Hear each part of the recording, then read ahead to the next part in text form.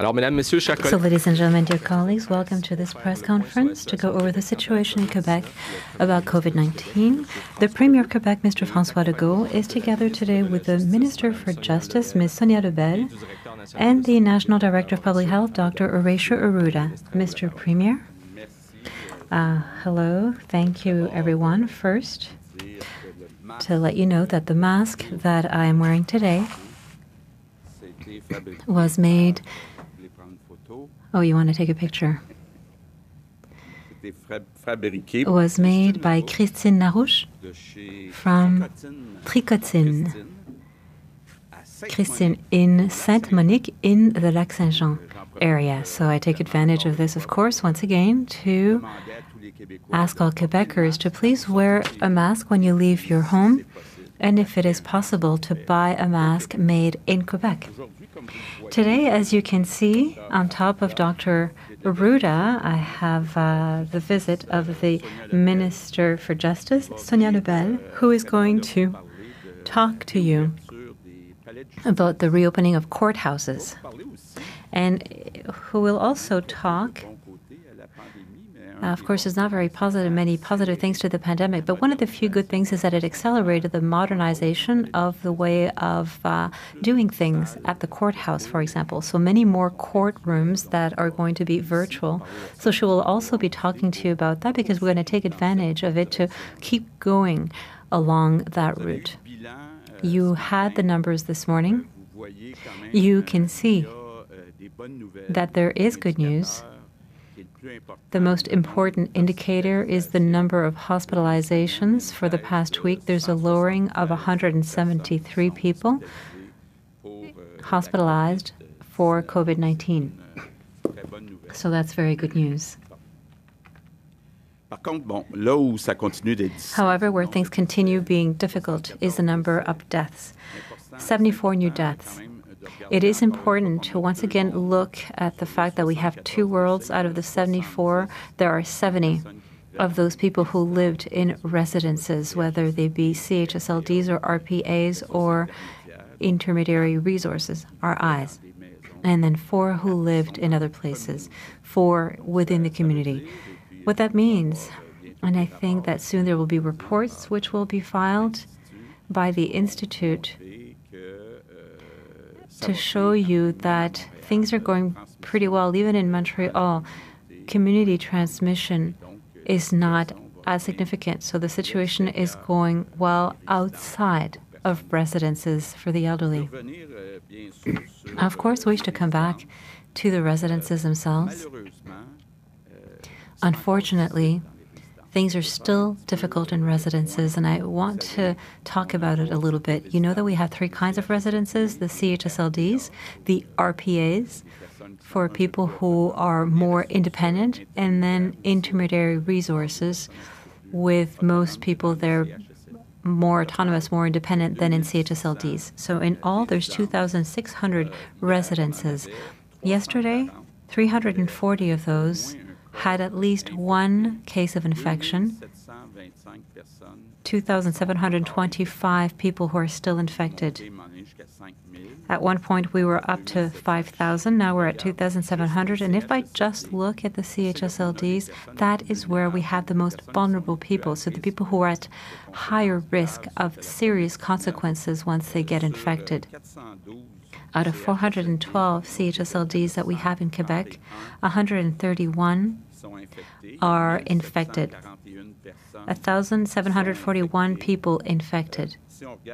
And if we look at the CHSLDs that are more critical, so those that have over 15% of cases, there's 41 CHSLDs. So those 41 CHSLDs are the ones that we're keeping a particularly close eye on.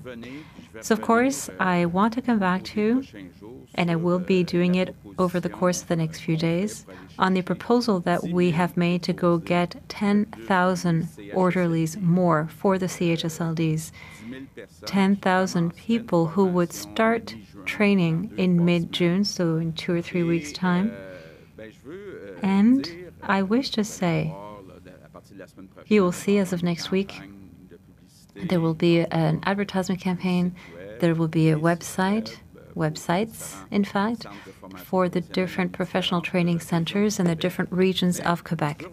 But I wish to first of all talk about the wages, which is interesting. We're talking about full-time employment, so with all the social benefits, pension, etc., $49,000 per year, following a training which would be from mid-June to mid-September, so over a 3-month period, during which the people would get $760 per week. So I think that it is a pretty interesting offer, monetarily speaking. But today, I'm going to try to take a few minutes to try to convince people that it's not just the money aspect of it that is important. It's beautiful what can happen in CHSLDs. Of course, we are in a situation where, as I said, even before the pandemic, we're missing 10,000 people, so it's not as pleasant. Orderlies can't take as much time with the patients. What we are targeting, however, what I am targeting, and I promise to Quebecers to do everything that I can in the coming weeks and months so that we have enough staff to be able to establish that important relationship with the residents.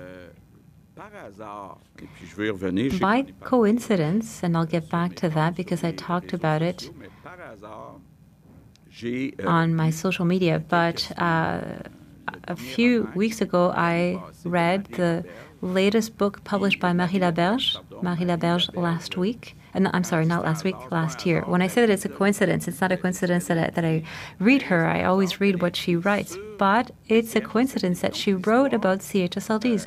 So the story takes place between an orderly and one specific resident. There's other cases, but there's a really nice complicity that develops between the two of them, and that is what we should be aiming for in our CHSLDs, to give people the time to take care of the residents. And we see it here in the story written by Marie Laberge.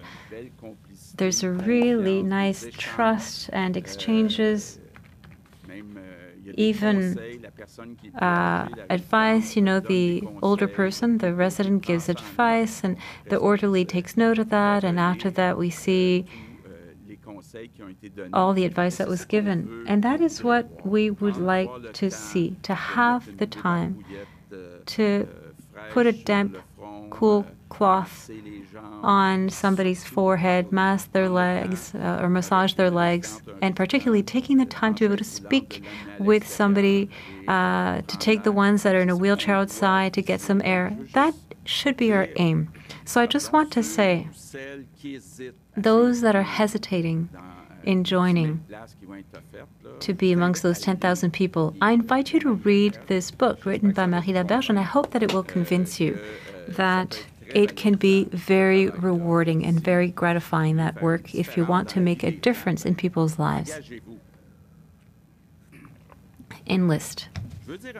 I also wish to say a word on private residences. I've heard a lot since yesterday. The people responsible for private residences who are worried that a part of the 10,000 people that we're going to be training will be coming from private residences. It's possible. But two things have to be understood.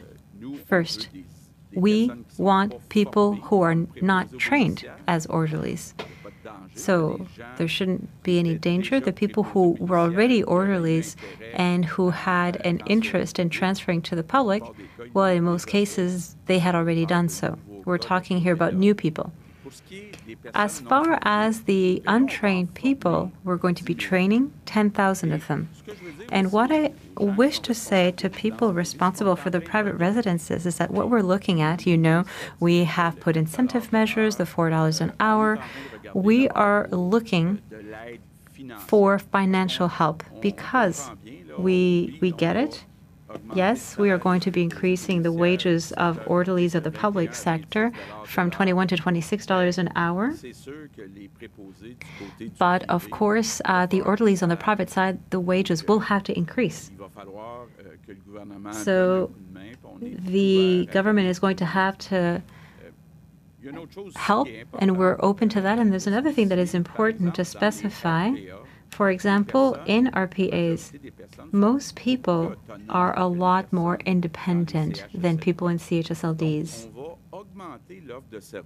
We're going to increase the service offering in care and services at home, which includes residences. So we're conscious of the fact that we have to do more to offer care and services at home. We know that we have to do more also in private residences. So on top of incentives of a financial nature, it will help. So I would like to conclude by saying that, yes, there's two worlds. Yes, there's still a lot of work to be done. In CHSLDs, yes, we need 10,000 people more in CHSLDs.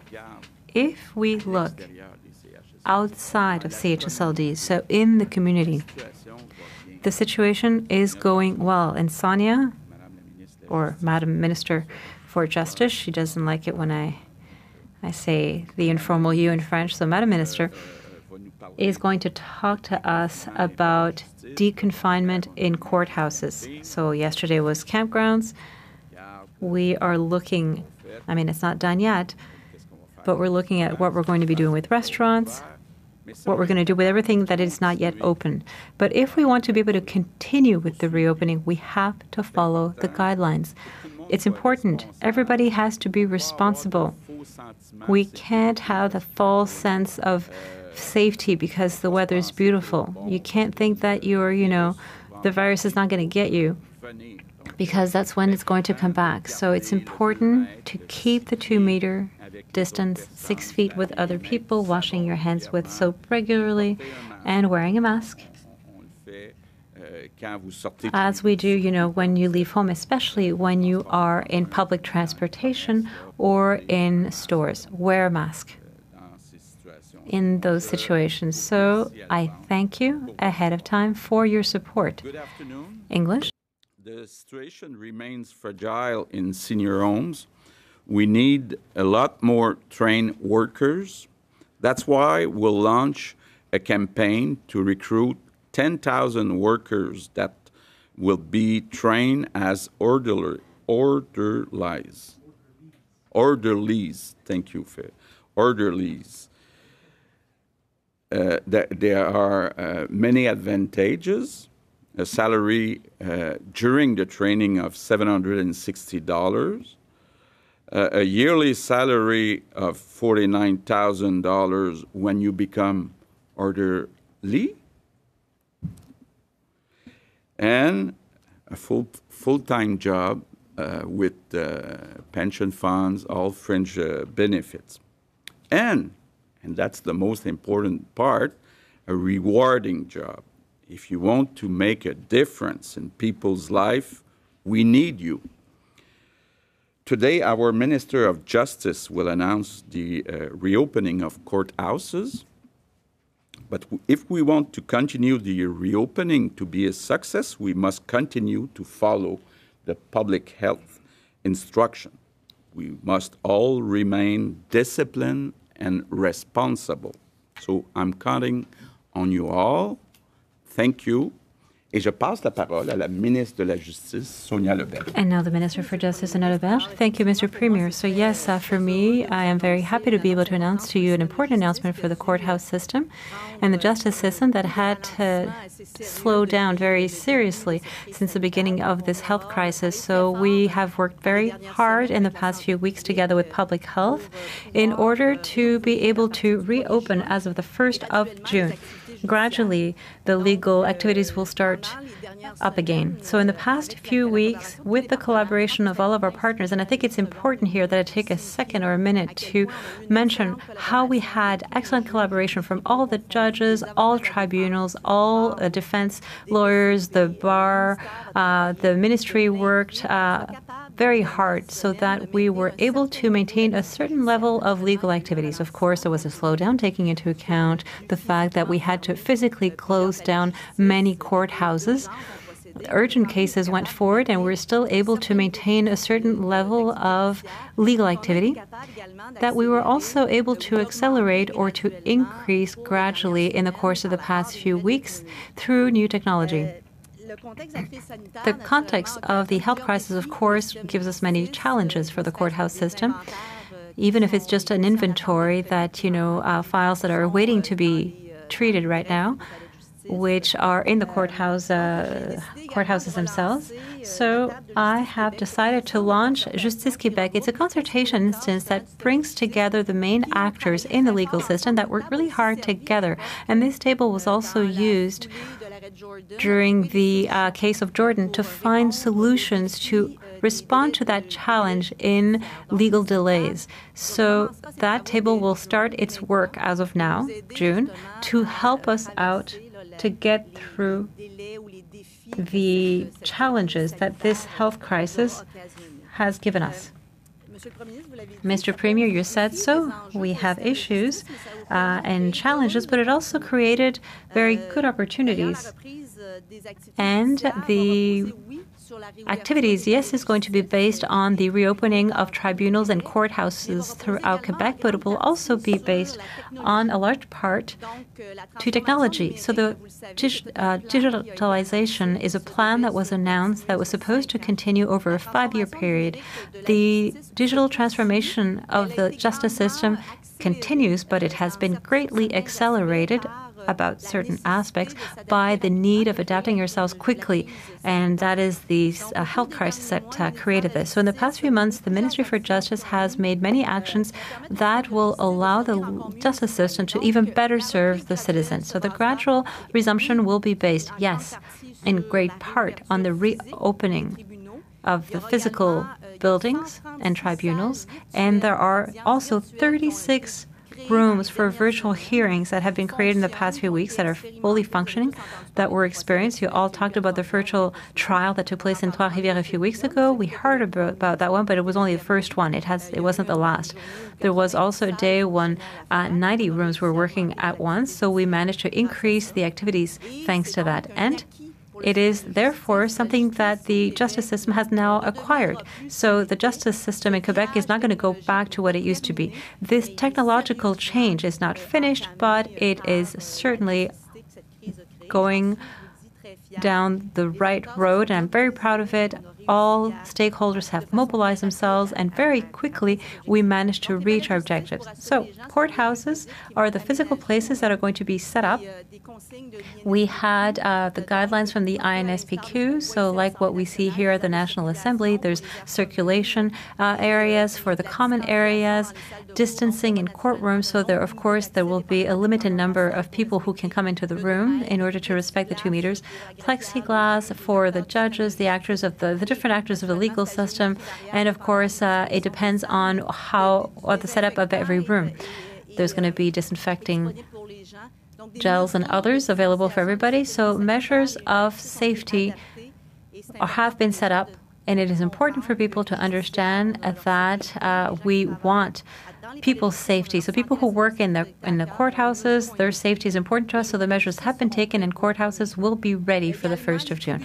As well, the administrative tribunals have received the same guidelines to be able to resume their legal activities gradually. Each administrative tribunal is responsible for its own will also have to adapt themselves, but they've received the same guidelines that the INSPQ emitted to tribunals. They will be resuming their activities gradually as well as of the 1st of June, and each of the administrative tribunals will set up and decide the rhythm that they can follow, respecting the health guidelines. So thank you. Today's announcement is essential for the legal system, and I want to end by thanking once again all the partners of the legal system, lawyers, judges, staff, support staff at the courthouse, everybody who has contributed to be able to make sure that the activities continued and who will ensure that this resumption will be successful. For the question period now. Monsieur Legault, vous avez parlé que vous êtes ouvert. Monsieur Legault, you said that you were open to offering help to the private residences who fear seeing an exodus of their workers towards the public sector.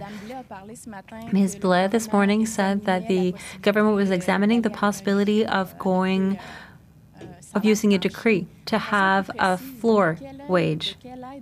What help are we talking about here?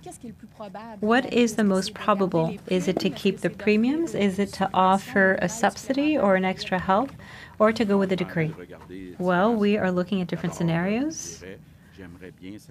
First, I would like to know, out of the 10,000 students, how many will come from the private residences. Also, what are the needs of the private residences? Because if a person had no training in a private residence and now they're coming to get training, well, we know that there's an unemployment rate, unfortunately, which is high in Quebec.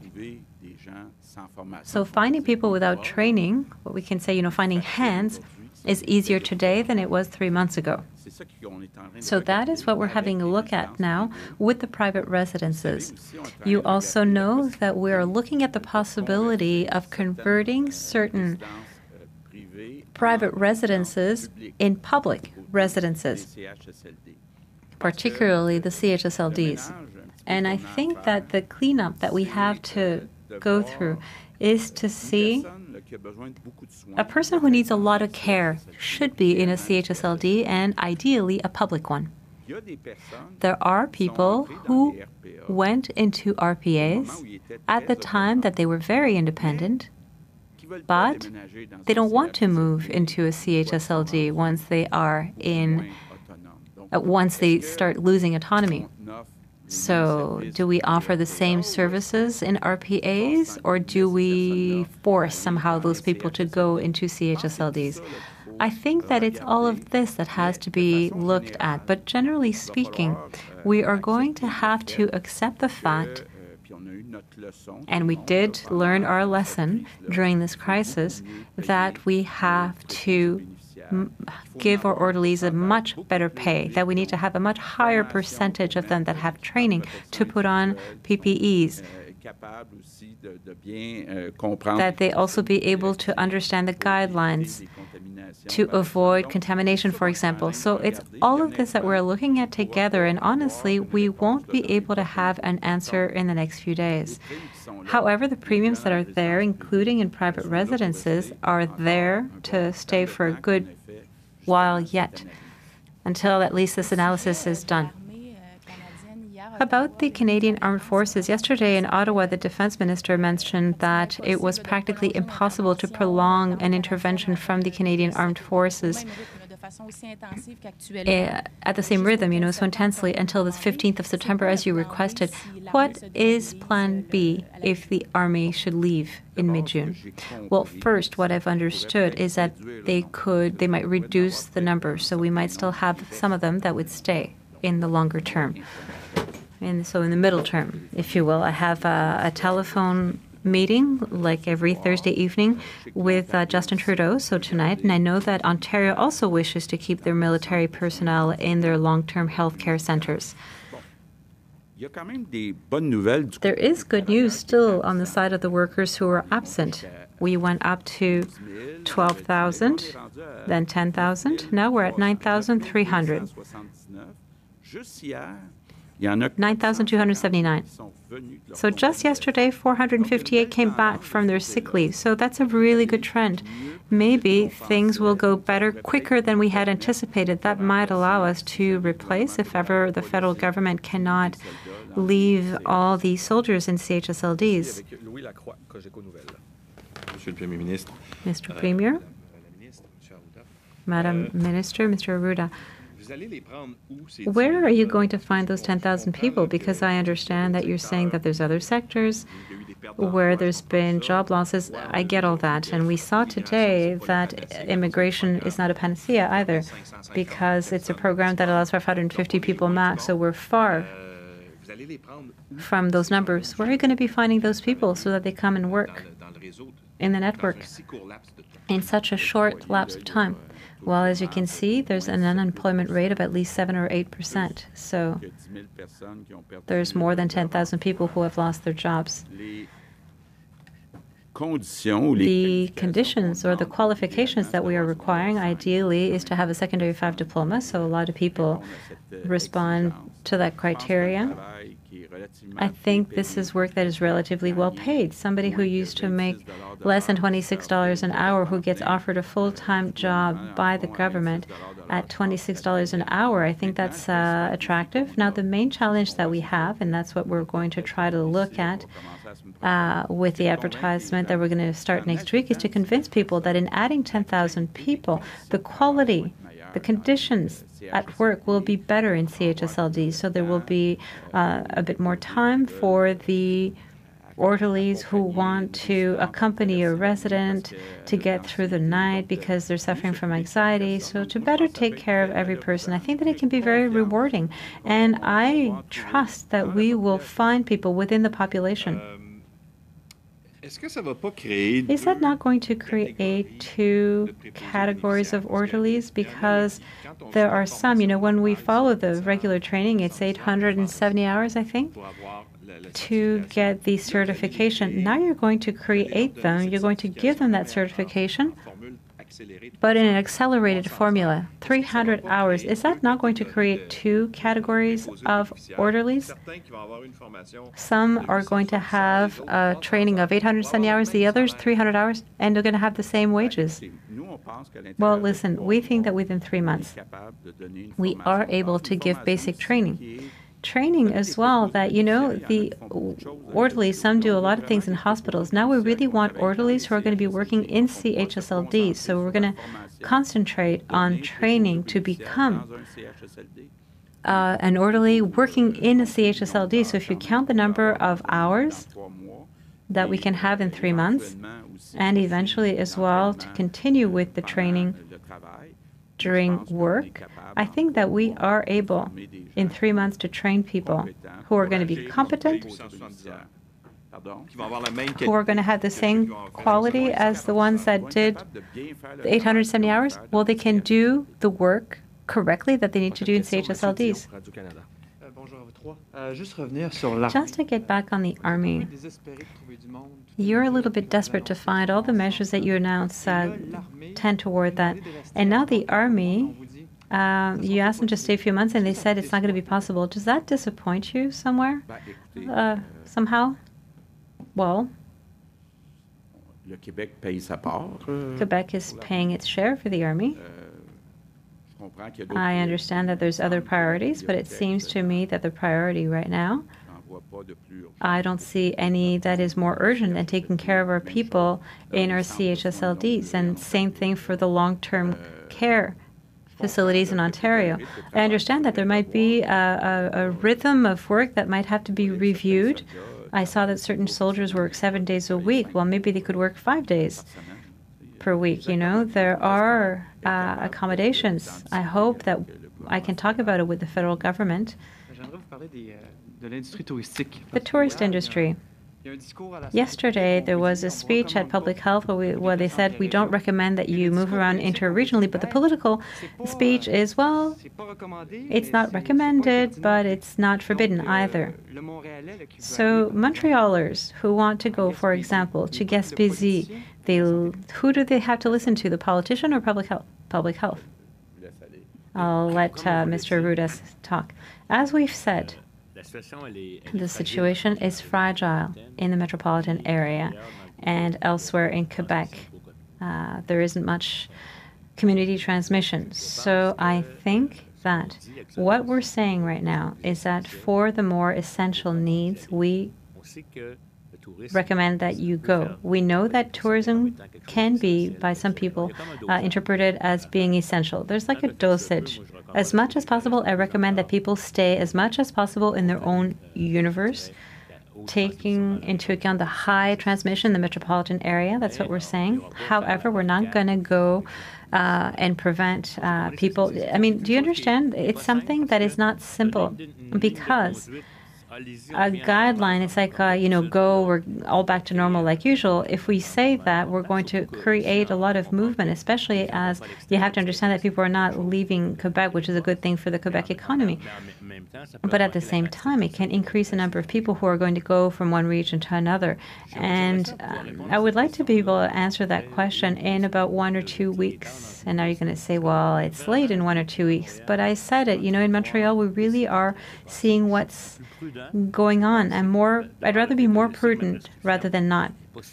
You know, I know that my prescription is going to be followed at 100%. It's going to be followed at a lower percentage. What I want to say is, let's be a little patient. If there's no other alternative, that's one thing. You know, if you want to go see somebody in your family, that's one thing. But if there are alternatives, try to plan other things. But we will get back to you in about 2 weeks. You know, once we see what the effect of deconfinement in Montreal is, I'll feel safer. Did you reopen the tourism industry too early then? No, it's just, I'll tell you. I'll give you an example. When we decided to open the schools outside of the metropolitan area, people were saying, but that makes no sense. Other provinces were saying it makes no sense. And look at what's going on right now. There's no magic recipe. Do you understand? We have to open up, you know, the tap a little bit, because if we don't do it, there's also going to be delinquency. It's going to be done just in a disorganized way rather than a way that could be somewhat organized. I believe, you know, what we're saying is that it's not necessarily time to automatically all go to eastern Quebec and cram there from Montreal, because there might be a bad potential. But I would like to have more data on community transmission in Montreal. I would like to see if we're going above R1 in Montreal before saying, you know, let's deconfine. I don't consider that I have the truth. The truth is somewhere in between the two. It is certainly not in let's go. My role is to say, you know, to hold my foot on the brake a little bit, and I base myself on the good judgment of Quebecers. So it's not an easy question, I can tell you. It's not an easy question, and every time we can say, okay, weren't we too slow? Perhaps were we a little bit too quick? Up until now, things are going as we planned them. But, you know, in Montreal, things are fragile. It's not outside of Montreal, but it's also a question of social acceptability. Are you going to be welcome or not? I mean, the economy has to start again, but it can't start at 100%. So, you know, ask me the question in 2 weeks. I hope to be able to answer something positive, and if not, well, I hope that we're not going to have to close things up again. It's very difficult. Le temps file. Je vais vous demander de vous en tenir à une question pour que tout le monde ait sa chance. Patrick Belrose, Journal de Québec, Journal de Montréal. Oui, bonjour à tous. Hello, everyone. Mr. Legault, at $26, you mentioned it. It's an interesting offer. However, at $26 after a 3-month training, an orderly is going to be better paid than a nursing assistant or a nurse that is just starting. It's about $24 for a traditional nurse. So what do you say to those nurses, and do you plan on increasing their own basic wages? Well, you understand I'm not going to negotiate in public, but I understand that people where there's more requirements should make at least the same amount of money. And Mr. Barrette, about orderlies from other countries. We are in an extraordinary period. There's extraordinary measures that were taken. Why not open things up so that more orderlies, foreign orderlies, can come and fill those positions? Well, we'd have to see whether we are able to find any qualified people as orderlies. Is that what you're saying? Well, I mean, I think that is something that we have to study. So more than 450 people will listen. I want to see, because we already have limits that are imposed. What does it bring in terms of reduction in other places? I'd have to look at the entire file. We learned that there were 41 cases of COVID-19 in schools that were found. There is ambiguity. You know, you said Monday, Mr. Arruda, that there were small outbreaks in schools. The Minister of Education yesterday said that there were none. Is it possible to clarify that on the one hand, and also to tell us whether things are going as you had planned in terms of the back to school? Well, now we have to be careful how we define outbreaks. You know, sometimes people define that as one case, where usually you need 2 or you need transmission as such. So the information that I had is that there was, in certain places there were cases, but there were no negative impacts in a significant way. So I'd like to say, you know, there will be some and in daycares as well, because there's a little bit of community transmission. And it happened lately in a daycare in the Quebec region. A mother had COVID-19. Her child went to school. They had no symptoms. The child was removed. So it's normal that in having daycare and the school being open on the community, that there could be cases. The advantage that we had is that these are young children. There was no staff that was at high risk either, so there were, but nothing that wasn't out of control. And I think it's in Gaspésie that they temporarily closed at one point because there were a few teachers who had been infected before the opening period. But you have all the information on that, and how do you get the information? We get it through main points that the public health authorities send to us. I get a file every morning at 9 where I am told this is what happened in our territory and in our region, and I'm given the information because in our systems, looking for that data, this teacher, that school, it's not necessarily done. It's on the basis of information that we get in, the main points that public health authorities give us. Mr. Legault, why has your government, you refused to have a parliamentary consultation on the data, as Quebec Solidaire was requiring this morning? Since there are commissioners to information that wanted that information, it has to be subjected to parliamentary surveillance, that negotiation. Well, first, the opposition is asking for a parliamentary commission on a different subject pretty much every day. At some point, we can't have parliamentary commissions that are on every subject that is required by or asked for by the opposition. Now, I still want to get back to tracing, contact tracing. First, it has to be done with the permission of the person. So we're not going to use data without having the permission of the person. And we're going to make sure that there's safety on the data. And it gives me the opportunity of passing over the mic to the Minister of Justice to perhaps better answer. Well, very generally, you said it very well, Mr. Premier. In the hypothesis where such an application would be suggested or judged to be necessary by public health, because that's what it is, that public health judges that it's necessary under the circumstances, well, it wouldn't be done without the consent of people. There would be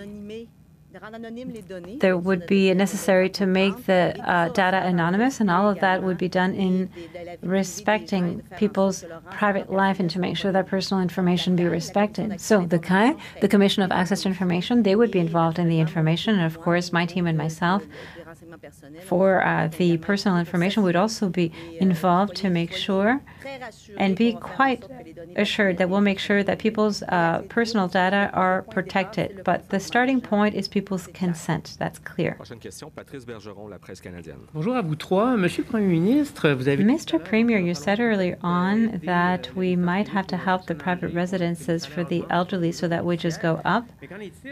But what is it? We know that there's different dimensions. What about the big ones like Chartwell or Résidence Soleil? Do they really need help to finance the wages of these orderlies?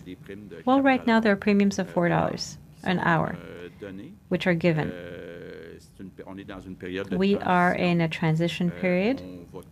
We all agree that even the big residences or private ones are going to have to better pay their orderlies in the upcoming years. So there are two possibilities.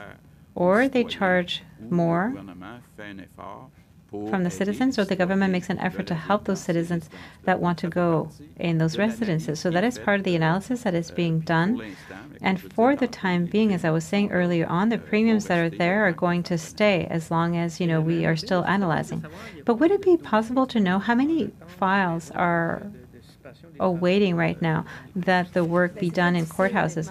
Well, it's very difficult to give a number right now. You know, there are many kinds of files, of inventories, if I could say so, and it's very difficult to give a number. What are those? Because there were files that already existed before COVID that did not proceed because they were not judged to be urgent under the circumstances. There's also some that were waiting to be filed that weren't initiated, and all the files as well that come from the situation that we're experiencing, you know, people contesting things, for example. And it's really difficult to give a number to that, and it's a secret for no one. The files are not digitalized in courthouses either, so we are doing that. We've made a lot of progress in the past few weeks to give technological means to be able to proceed, but we're still working on all that. Premier ministre, Madame Lebel, Monsieur Aouda, vous allez excuser le terme que je vais employer. I'm going to use a term that you may need to forgive, but I hear some orderlies say, Mr. Premier, you are seeing the world through rose-colored glasses. You know, it's going to be almost impossible to find these people. What do you say? Well, listen, of course, right now we're missing 10,000 employees, and we were missing 10,000 employees before the crisis. So, of course, the orderlies have a lot less time to be able to take care of the residents. That's very clear, and I said it earlier on, and I'm not denying it. But I dare dream that in Quebec we can, by adding those 2,000 people amongst other measures, to have enough people to better care for our residents, of our elderly who have built Quebec. For me, it's important. It's always been in our priorities, and it remains so. And also to offer an environment with the homes for the elderly that's a lot more beautiful than what we're offering right now. My colleague talked about it earlier on, the big residences, and I remember as of the first press conferences when you talked about Aaron, and you were talking about the leases that were huge, you know, $10,000 per month. Mr. Premier, are you going to require those amounts? Because you're subsidizing them right now to get through the crisis, but they are still asking for those big amounts. Well, listen, we just went through a crisis. So during the crisis, it was normal that we did what was necessary in order to be able to keep the orderlies, even in private residences. It's not because a private residence is private that the people who live there are not just as important for us. They're all Quebecers. So I think that we had to act quickly.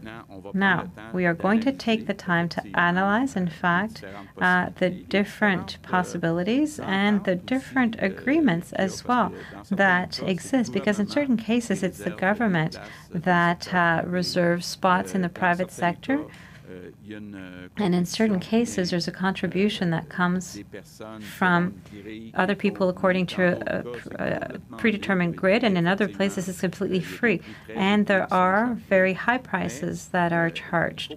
But it has to be understood that we are going to better pay orderlies in the public and the private sector in the next few years, and we have to find a balance, because at the end of the day, it's always the same people who pay.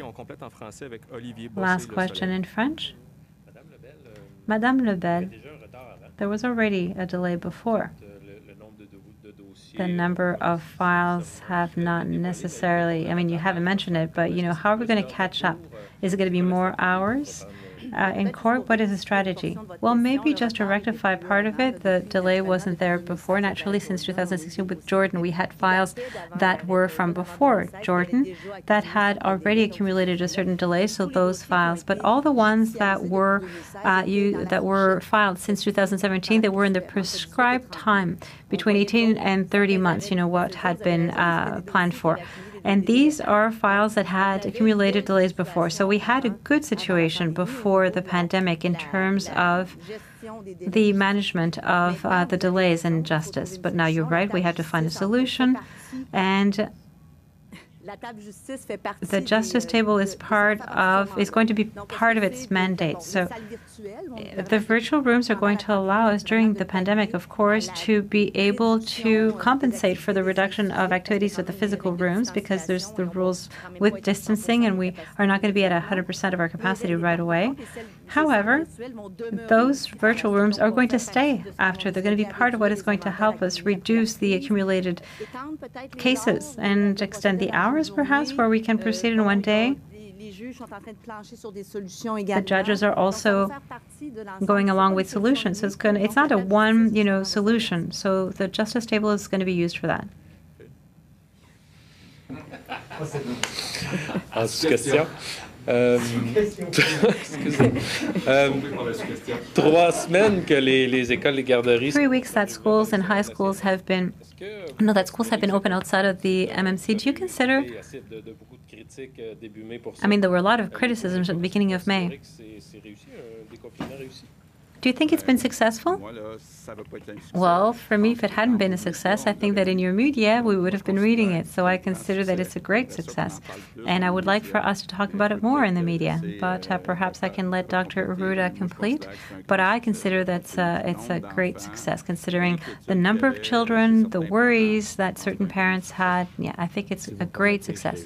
And if you allow me, I had a meeting with the pediatricians and Ministry for the Family and for Education and the Minister for Leisure and Sport. Clearly, things went well. It went well. The children were happy to go back to school. The parents were relieved, and the parents have really gone to another step, if you allow me, and it's normal to have fears.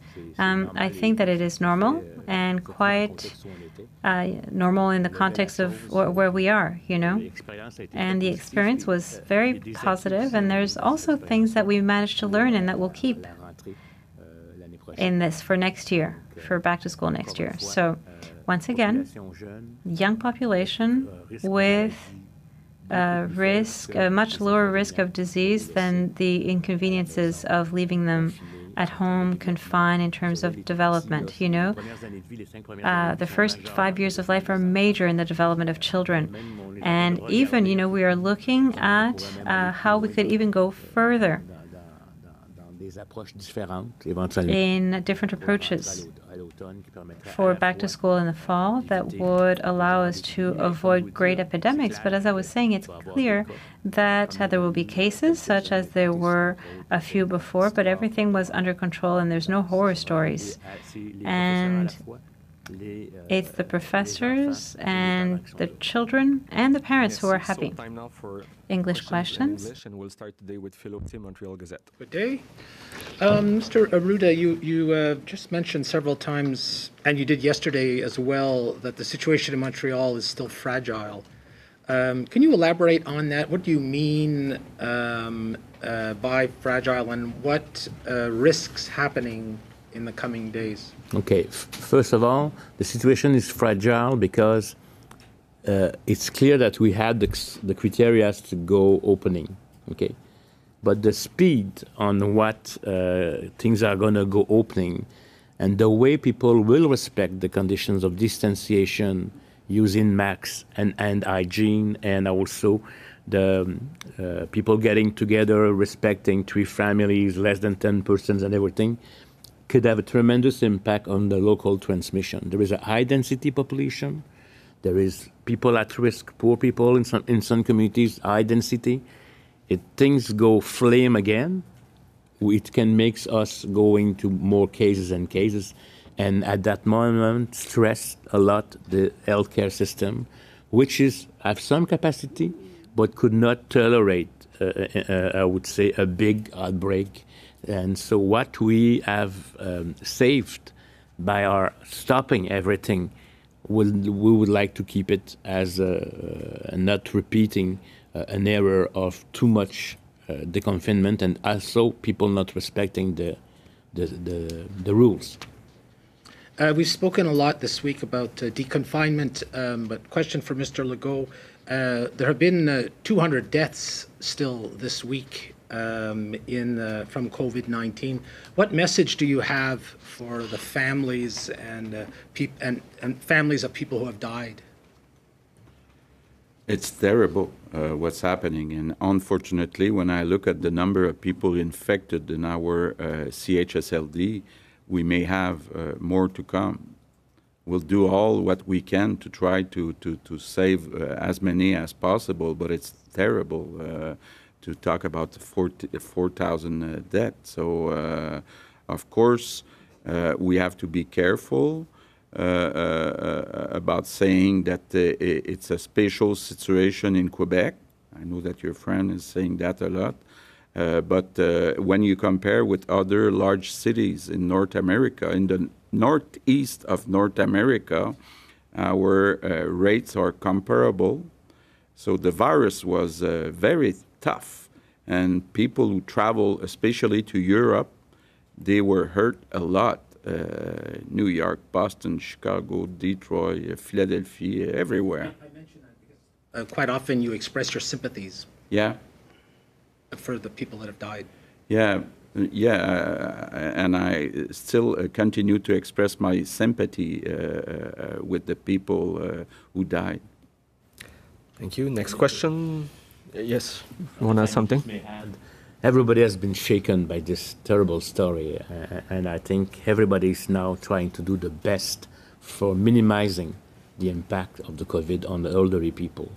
But it's clear there is always going to be that people who are more risk of the disease. But I think there is a lot of lesson learned from that story, from here, from elsewhere in the world. So everybody is working a lot to minimize the impact in the next months. So next question, Samuel Pouliot, CTV News. Hi, Mr. Legault. What do you say to the private sector who are worried they will be left without any employees once you start recruiting workers at a better pay? Okay. First, what I'm saying is that the 10,000 people we're looking for are people that are not trained. So they don't have the qualification to be a préposé aux bénéficiaires. So we're talking about people. This kind of people are available right now with the very high unemployment rate. That's the first thing I say. Second thing is we'll help private sector financially. We're doing it right now, and we'll make an analysis exactly how can we help them. The other thing we say is that many of those residences are not CHSLD. They are places where you have people with more autonomy. And it's important that at-home services, more services be given by GP, general practitioner, nurses going to the different residences. So we'll increase those services. Okay, and there's a specific case at Mayo Needs Geriatric Center where the number of infections and deaths seems a little bit out of date because the situation seems worse on the ground. What do you know about this case specifically, and are you considering sending the army? Which place are you talking about? Mayo Needs. I'm not aware. I'm not aware. We know that about numbers. We know that there is delays on getting the number here at the ministry based on the field, but I've been not noticed a specific problem. I will make verification with Dr. Mylène Drouin in Montreal. Okay. Question is from Raquel Fletcher, Global News. Ontario has just over 26,000 total cases, and almost 20,000 of those have recovered. Quebec is almost 49,000 total cases with only 14,500 recovered. Quebec's recovery should be much closer to 40,000. So why are so few people recovering here? Okay. First, I want to repeat that so far today, Quebec did 65,000 tests per million people. In Ontario, they did 43,000 tests per million of people. So we did something like 50% more tests. But we choose in Quebec, that was the decision of Dr. Arruda, to test people with symptoms and not put so much focus on testing people that don't have any more symptoms. So I realize very well that when we compare, right now, people that recovered, we have 15,000, but we know that in reality the number is a lot higher, but it's not a priority for me to identify the case that are...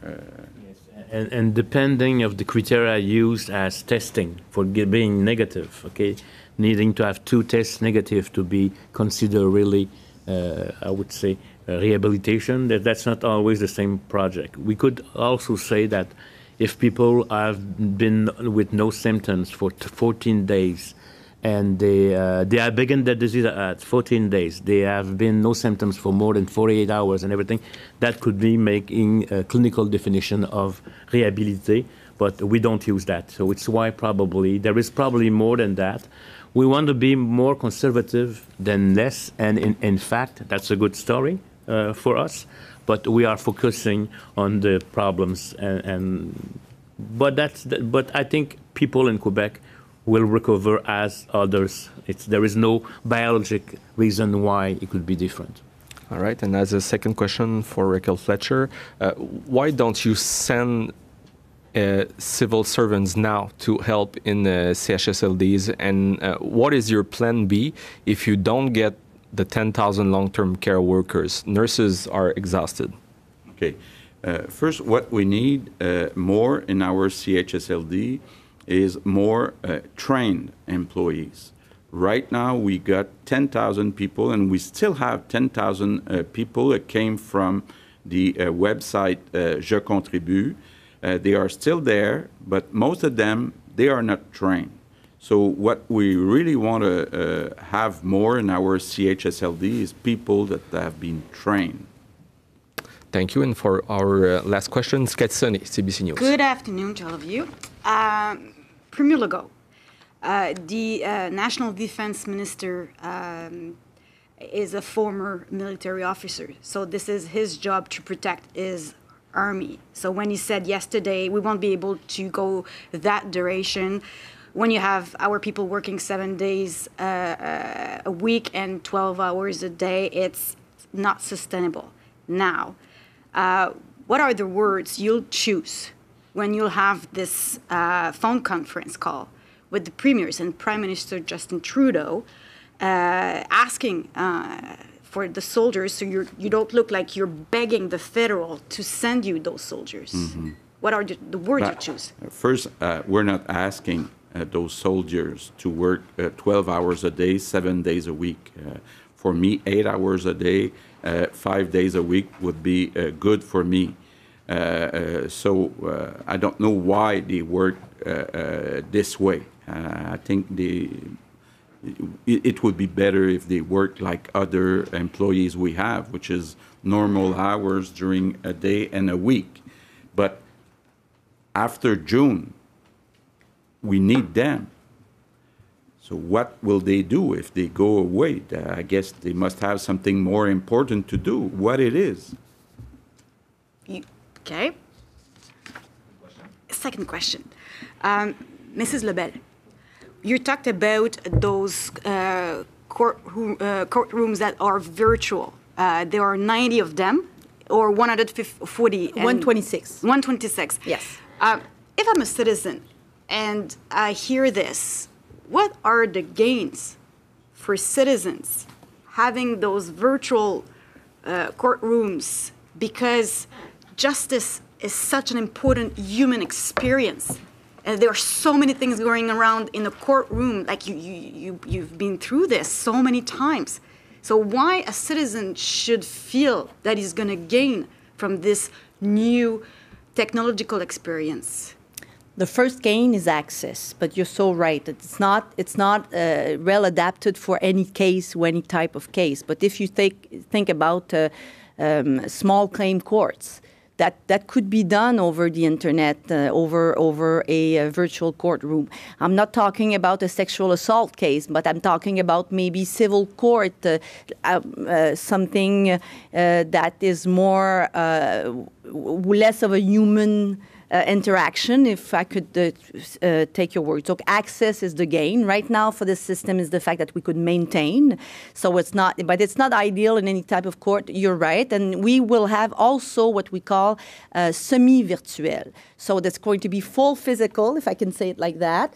Right now, it's going to be slow motion. It's going to be full virtual, but also we could have all type of arrangements where we have maybe the witness with the judge, but the lawyers is in another room. So there's adaptation that we can make with that. But you're right, it's not adapted for all cases, but we will manage that. But it's access. The main gain is access. So thank you all.